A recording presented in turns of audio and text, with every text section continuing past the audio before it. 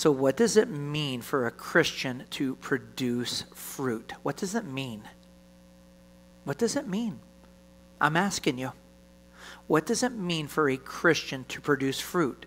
Does that mean that they're nice to their neighbor? Well, that's probably helpful. You know, I think if you're not nice to your neighbor, that's probably a pretty good sign that you're not mature. But what is the sign? I mean, I've already given you the example. So tell me plainly, what is it? I personally don't think it's just one sign. I think it's how you carry your life day in and day out when faced with adversity and faced with triumph and joy, that you're the same. So I love the fact that you answered that way. And you want to know why? Because I'm going to call you on it. And I'm going to say, I don't agree. In fact, I pretty strongly disagree. I do this with my dad often, and I don't know if he takes it personally. You're a very, very good friend of mine. I love you. You know I would step in front of the bus for you or your wife or your kids. But I don't think that is the case. And I'll tell you why that is the case. We gave 2 examples at the end of the sermon on Sunday, this past Sunday, of what maturity looks like. And do you remember what those 2 things were? I said that there's 2, but in reality there's really 3. So there's your other hint. Anybody? Bueller? You make me feel like I'm not doing a very good job being a pastor, but that's okay. I'm sure it's much more my fault than it is your fault. Here it is. Number 1. God calls us to love the Lord our God with all of our heart, mind, soul, and strength. If we are doing that, and of course I keep adding that I add strength to that, but it says strength elsewhere, so I don't feel bad adding that. Loving the Lord your God with all of your heart, mind, soul, and added strength. I think that is a clear sign of maturity. Also, when you are able to love your neighbor as you love yourself. Okay, that's a lot harder. I love my neighbors. I don't know if I'm as attentive to my neighbors as I'm as attentive to myself. But I do think that I love my neighbors. So I think there is maturity that's taking place there. Have I arrived yet? No. Is my life free of sin? I like it better said this way. Is my life free of shortcoming? Because sin is an archery term. That simply means the archer pulls back his arrow with his bow, lets the arrow fly, and it falls short of the target. That is a literal definition of sin. Perfectly, literally it. So am I getting closer to the target as I age? I think so. Am I hitting the target? I still think often I fall short. But I think we're moving towards maturity there. But then there is not just only the great commandment, which is made up of 2 parts, loving the Lord your God, loving your neighbor. There's also the Great Commission. How are you doing on the Great Commission? Because I think that there are tons and tons and tons of people that say, oh, I am very mature. I'm very mature. I've been going to church all my life, and I could teach classes on the Bible. I could do this. I could do that. All of these kinds of things. And to that, I simply ask, tell me who the Lord tell me who the Lord has allowed you and used you to bring to him. Oh, that's not a fair question, Pastor Jeff, because Peter watered and so-and-so added fertilizer, and, you know, I can make a gross joke, but I won't, right? And so-and-so cultivated and all kinds of different things like that. But, it takes multiple people to do those things. Okay, well, who has the Lord used to use you to bring across that finish line?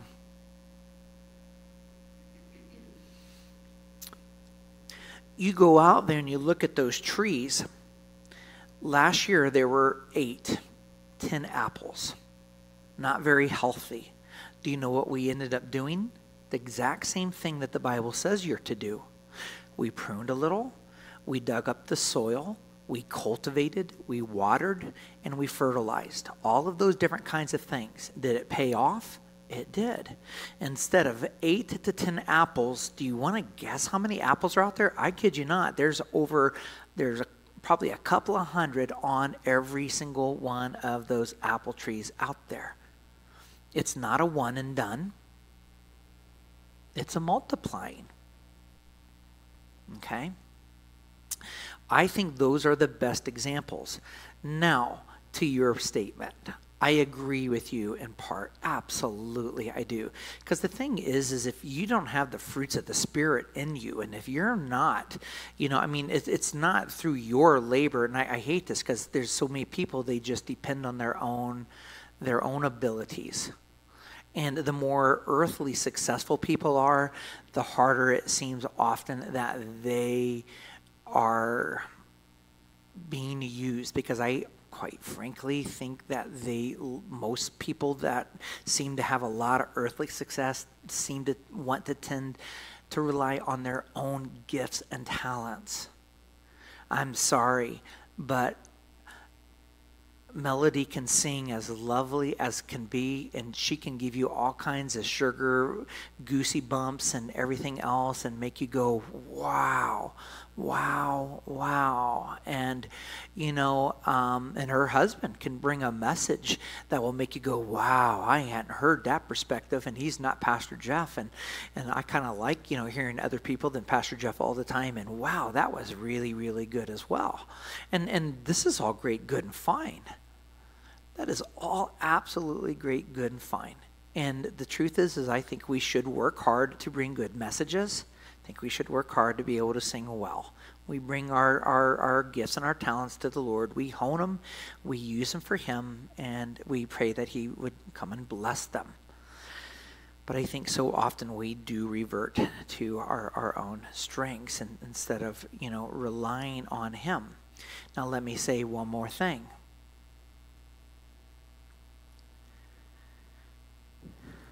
I have never seen a 2-year-old apple tree bear fruit.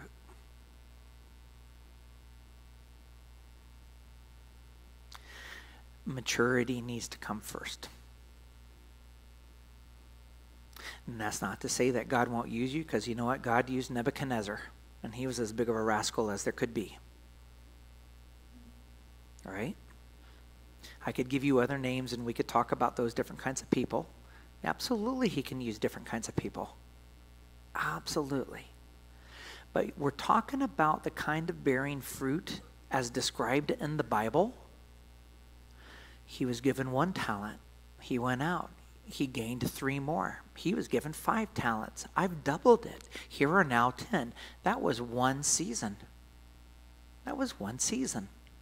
Now, I tell you what, I would say if in a lifetime you were able to bring 5 people to the Lord and help them and disciple them and all of those kinds of things, that's all great and fine. And you can push back, and I will welcome the pushback. I really will. But what I'm saying to you isn't an opinion, and it's not just showing you a belly button. And you all can share belly buttons and stuff. If you want to tell me some scripture, I would love that more. But I'll listen and look at your belly buttons if you would like. I don't have a problem with that. I really don't. Some people have very, very nice belly buttons, right? I haven't seen mine in years. Yeah. That's awesome. That is awesome. Did you hear what he said? Carl said, well, I haven't seen my belly button in years. Dad, you want to say something?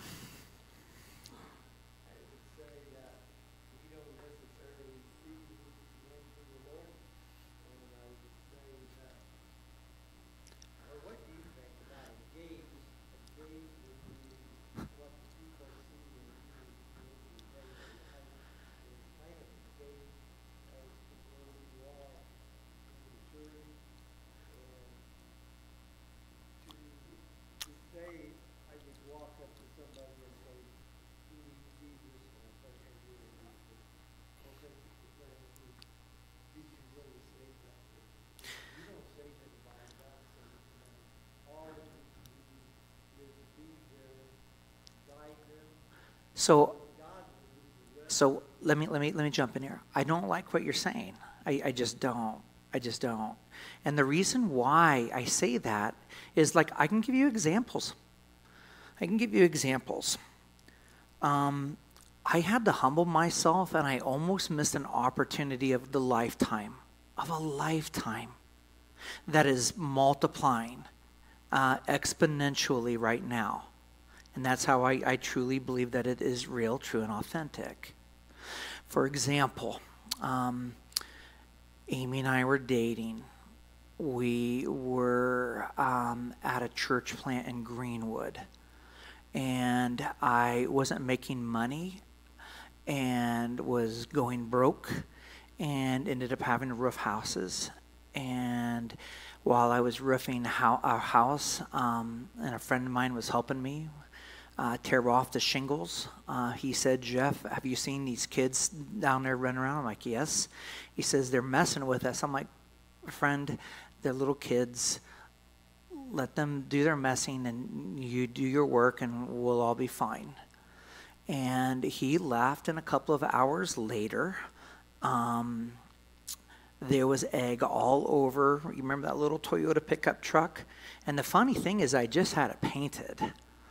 An egg on a freshly painted truck will cause that to just peel right off. And I just wanted, like crazy, just to wring their necks, because that's what we do.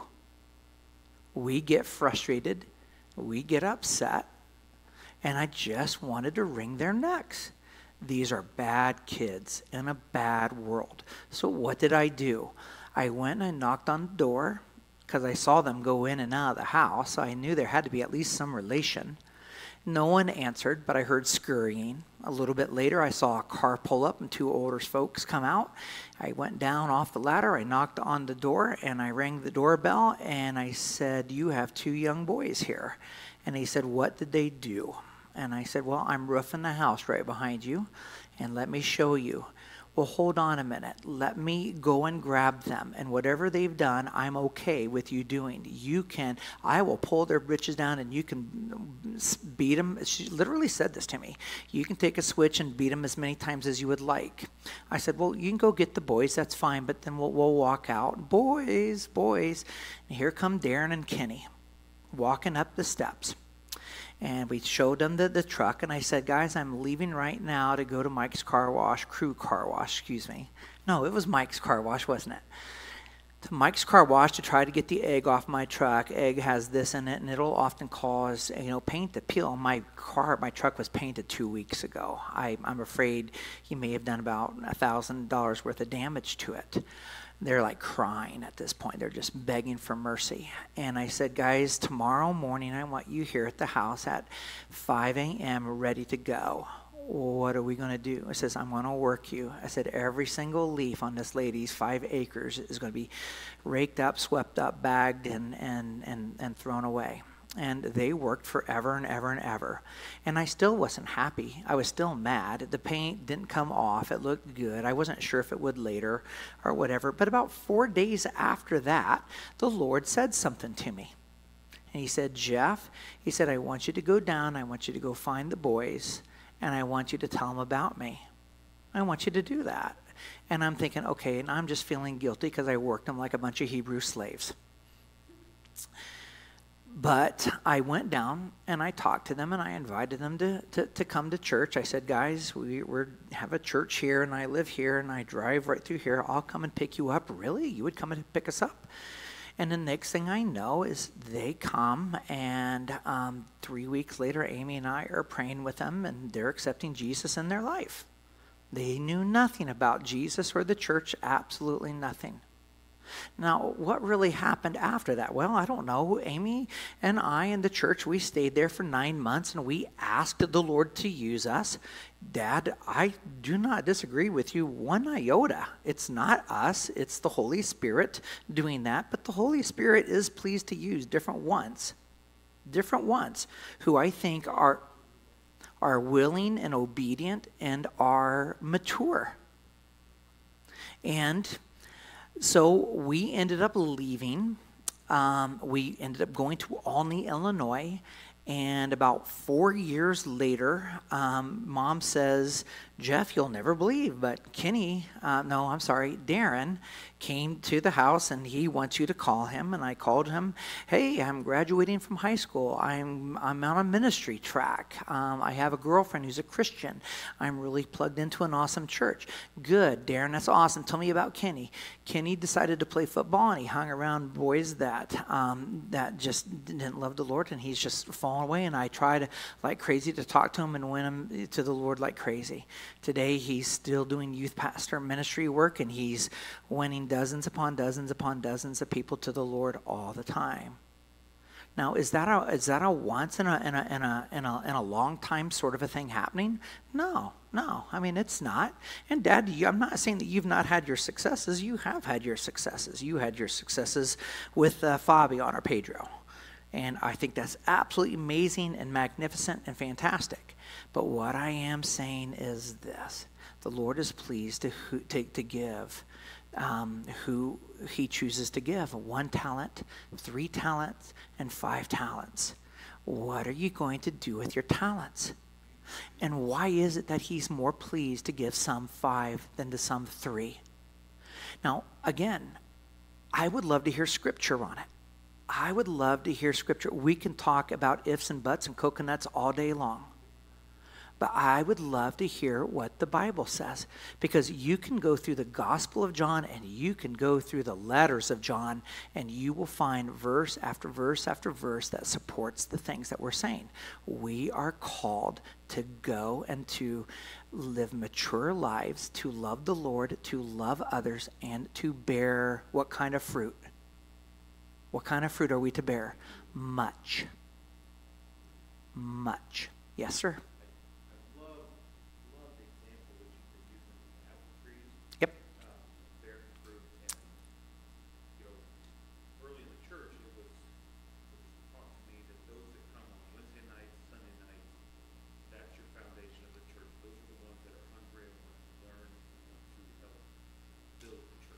If we went back to that illustration 101, 201, 301, we would say, well, it's a kind of a 301. So you might say they're more mature, but go ahead, your point. That was my mindset, and it still is today. But you used the examples of the tree, and you said something so poignant is, you've never seen a 2-year-old tree bear fruit. Yep. So my question, what pops in my mind is, what's underneath there? What's that root system? How do we cultivate it? Yeah, how? Is that, it may be bearing fruit, and we may be acting, and we may show that we have all this fruit and all these gifts and everything, and we're showing it. But what are we on the inside? What's our foundation? And I don't know what those apple trees' foundation are. If a good wind comes through, is it going to knock down? Well, and it's interesting because I got to tell you, I had people swear to me, Jeff, you're wasting your time. You're wasting your time. There's a clay pot out there, and there is. In fact, I thought it was like 8 inches, but when we went out there and we put in the thing, we found it's 22 inches. 22 inches. And so what we ended up doing was, when I had opportunity to bring a backhoe in, we brought in a backhoe. Do you remember that, Randy? We redug those things, we replanted them, and we put in a ton of really, really good soil around it. And that made a big difference. But I love your point. The question is this.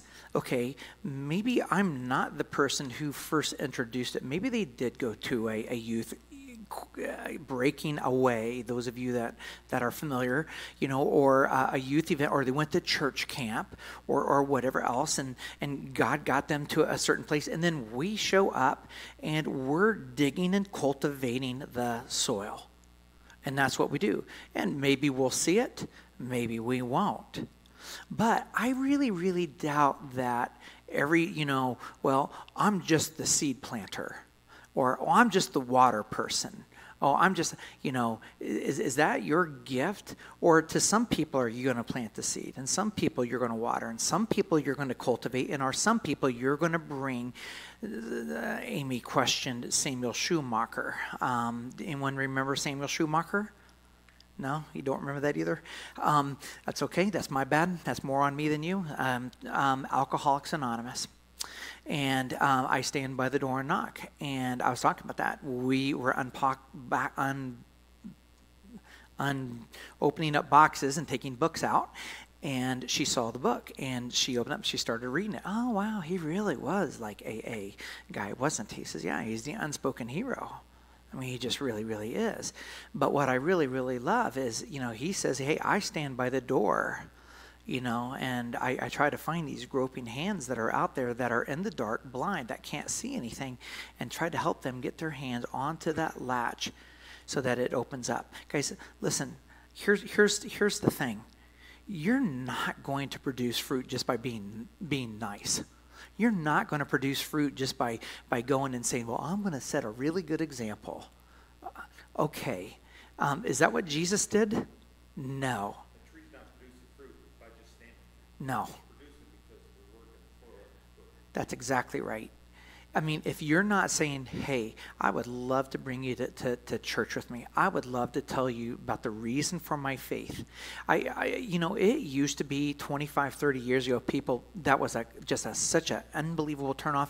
You wouldn't believe the statistics today that say that people will listen to you. If you were to go to a neighbor, if you were to go to a friend and you say, hey, listen, I would like to talk to you a little bit and just tell you about what is most important to me in my life. Now, does that sound hard? Does that sound frightening? Probably. Brett would not have a problem with doing that. But I'm going to tell you what, Dwayne Kissel would struggle, right? She just would. Brett Stotts probably also wouldn't have that, it might be a bit of a struggle for him to do that, but I could see him doing that. But I think it would probably be a little more challenging for Gary. I think Louise, it would even be a little bit yet more challenging. So I do think people have different personalities and things. Kyle, if I could get Kyle out of his shyness and stuff like that, Kyle would be a Jesus multiplying machine. I really think he would. But I get it. He is kind of shy and stuff, and I respect that. And God created him that way. And I'm not going to sit there and say, well, you should this and you should that or whatever else. And I do think sometimes God uses people who are more outgoing, maybe to get them across the line. Whereas maybe he uses people that are a little bit more kind of reserved and like that a little bit. Maybe to, I don't know, I suspect. But I know that nothing is impossible with the Lord. Nothing is impossible with the Lord. But what I am saying to you, and I'm trying to say very, very plainly, and I just wish that you would just take this and just receive this.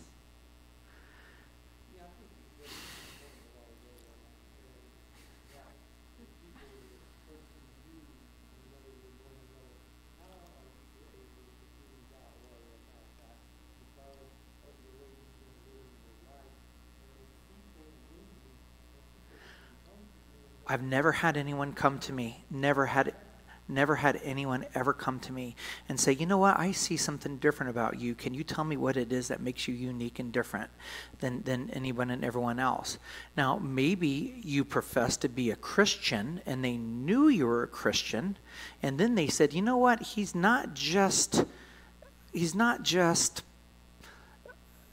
doesn't just say he's a Christian and then live this way on the side. I see, what's going on here, and I think there is something different and unique about him.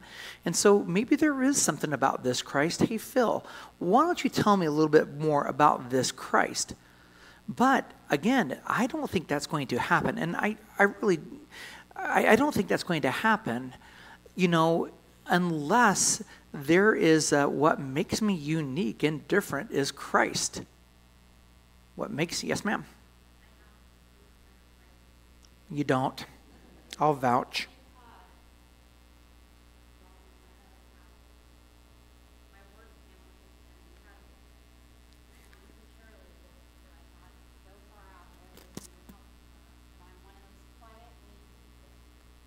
And she said to me the week I came back, how do you handle everything and still have a smile on your face?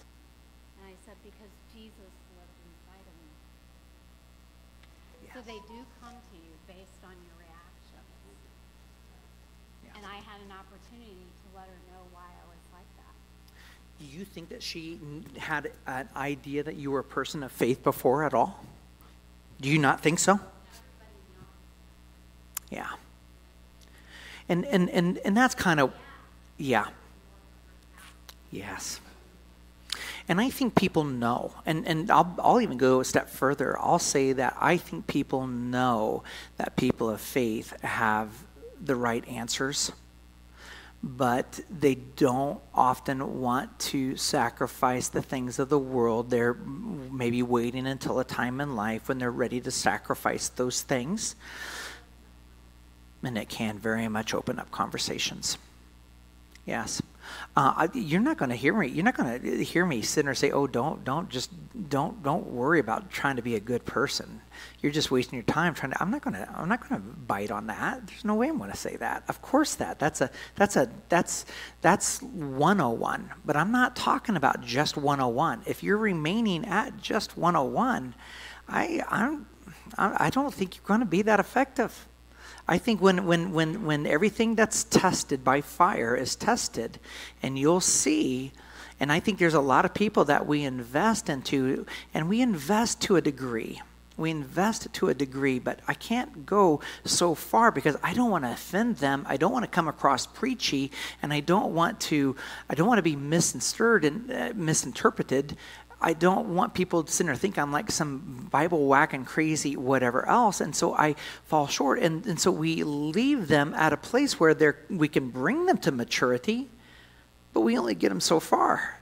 And then we're like, yeah, well, look, we've done good.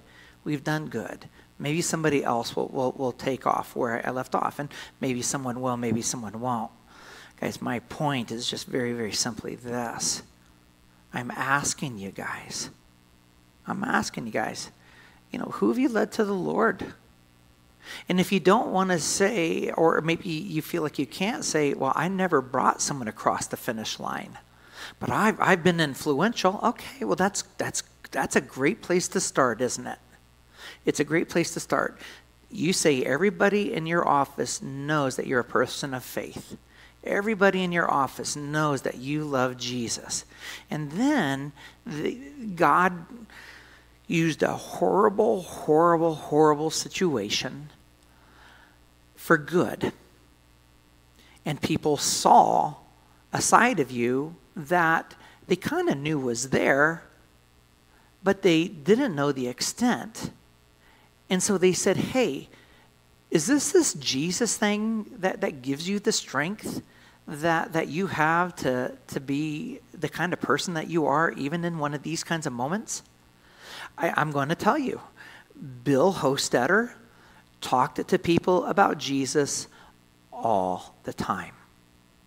All the time. And there was this unbelievable, beautiful, and they didn't read it, unfortunately, at his funeral.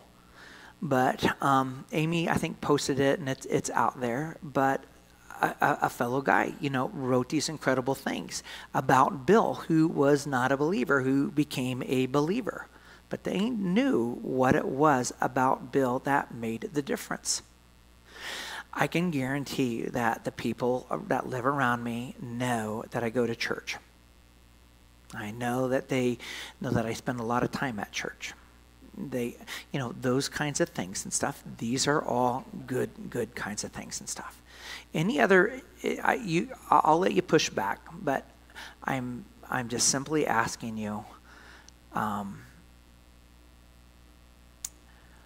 do you know that we've reached maturity?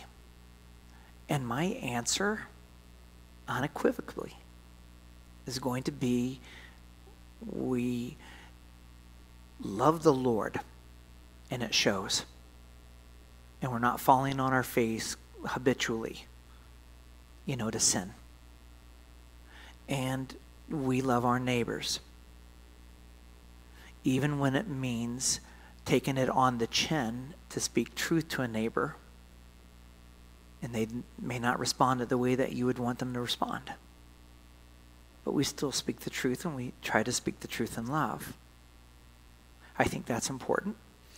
And I think the third thing, and I think the ultimate sign, because the Bible talks about a tree that is mature, you will bear much fruit. You will bear much fruit. Millions of places, it seems. Not millions. dozens of places, Jesus says, you will bear much fruit. And what I'm asking is, are you seeing much fruit? And then what I'm saying is if you are not, then I am glad that you are here. Because if you would like to hear, we'll look at passages in the scriptures that talk about it. I won't give you Bill Hybels' opinion or old boy down at Dallas, Texas. I won't tell you, what, the top 10 answers are on Family Feud. I will tell you and I will show you what the Bible says, if you want to hear it. I can't make you hear it. I can't. But if that's what you want, if that's what you desire, I am an idiot, messed up dork of a fool. But I had a Savior come to me and show me the way. And I can show you the way. If you want. If you're willing. Most people won't. Do you know why most people won't? You already know the answer. Why? No.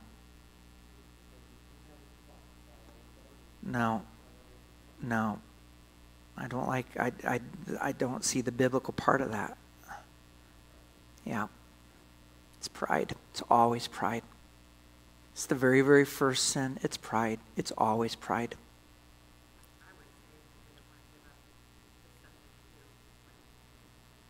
Yeah.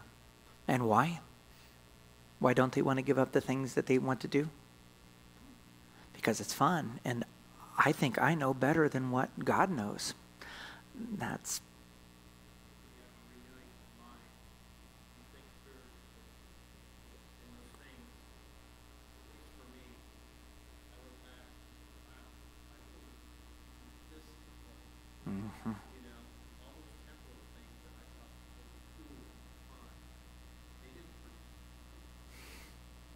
And when tested, they'll burn up like the chaff. And there'll be nothing to show for them at all. And that's where we spend 98.9, percent of our efforts. And I think we do that because we chase after those things because we are not mature. We don't want to hear those things. We use pride as the reason why I know better and I'm going to do what I'm, and all of these kinds of things. And I'll tell you what, he opposes and he doesn't. He just doesn't.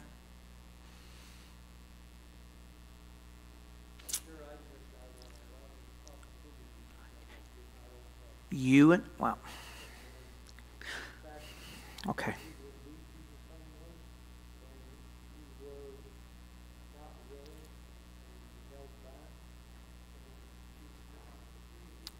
Yeah.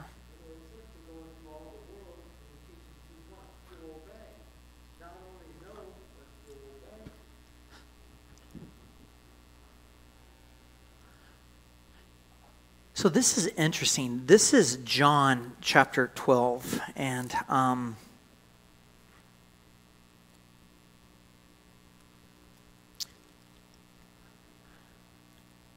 this is after Jesus raised Lazarus from the dead.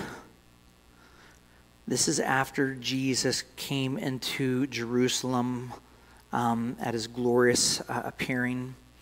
Or his, entering in on the donkey, all of those kinds of things. And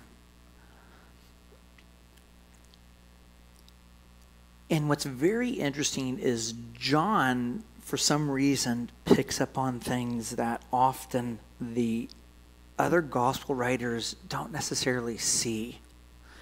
Do you know what precedes this verse? You remember this passage. I'm sure you do. This is the first time that Jesus is very, very publicly getting ready to say, I'm going to die. And there's a reason why I needed to die. But most people don't recognize, not even the slightest bit, the verses that precede that.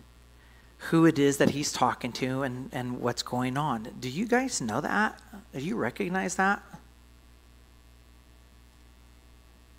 Mom, you got your Bible right there? Turn to John chapter 12. And I want you to look at verse, we're at 24, but we're going to back up a little bit more. We're going to look at verse 20. I want you to tell me what it says there beginning with verse 20. Can you read it? Yeah. Yeah, 20. Verse 20. Verse 20. Okay.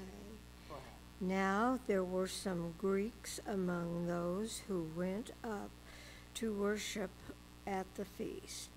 They came to Philip, who was from Bethsaida in Galilee, with a request. Sir, they said, we would like to see Jesus. Philip went to tell Andrew, and Andrew and Philip in turn told Jesus. So you have a group of Greeks that have come up for the festival. They're in Jerusalem, and these are Greek people. Are they Jewish? Are they Israelites? They're Greek people. And yet they've heard about this Jesus fellow. Oh, I'm got to wrap it up real quick. They've heard about this Jesus fellow, and they're curious about Jesus. Who is this Jesus? What's going on with this Jesus? We've heard all of these stories. Can we set up a time where we can meet Jesus and talk to him for ourselves and try to kind of find out a little bit more about who he is? When Philip and Andrew come to Jesus, Jesus turns to them and he says, the hour has come for the Son of Man to be glorified. Very truly, I tell you, unless a kernel of wheat falls to the ground and dies, it remains only a single seed. Have you ever seen a seed that goes bad? So the seed dies and it goes bad and it doesn't germinate. You had one seed, and that's all there is, right? But he says, very truly, I tell you, unless a kernel of wheat falls and dies, it remains only a single seed. But if it dies in the purpose, for its purpose, it produces many, many seeds. So right outside our windows over here is a great big field. Do you remember what they planted there? Did they plant wheat? Did they plant soybean? Or did they plant corn? Anyone remember? It's corn, and it's really big. This is the tallest I've seen the corn in a number of years. We've planted corn every single year for the last 12 years or something, with the exception of this past year. You guys would often, help with the planting of that corn. When you would plant the corn, what would you have in your hand that you would put into the ground? One kernel, one piece of corn considered the seed, and you would plant it in the ground. When that stalk comes up, how many ears of corn would you say come from a stalk, would you say? About 3? Is that right? About 3? Okay, I wondered. 3, and I don't know how many kernels are actually on an ear of corn. Would it be right to say 100? Maybe, you think? Maybe so, maybe less? Maybe more, maybe less, I don't know. So maybe from the 1, you get 300, okay? So that's pretty slick. Anyone who loves their life will lose it. Anyone who loves their life will lose it, will be like that seed that just doesn't, just doesn't do good stuff. Anyone who loves their life will lose it, while the one who hates their life in this world, boy, that's big time speech. But who hates, we get certain other passages like, blessed are those who grieve, for they will be comforted. Passages that go along with this, but this is unique talk. But this is Jesus. Anyone who hates their life in this world will keep it for eternal life. Whoever serves me must follow me, and where I am, my servant will also be. My Father will honor the one who serves me.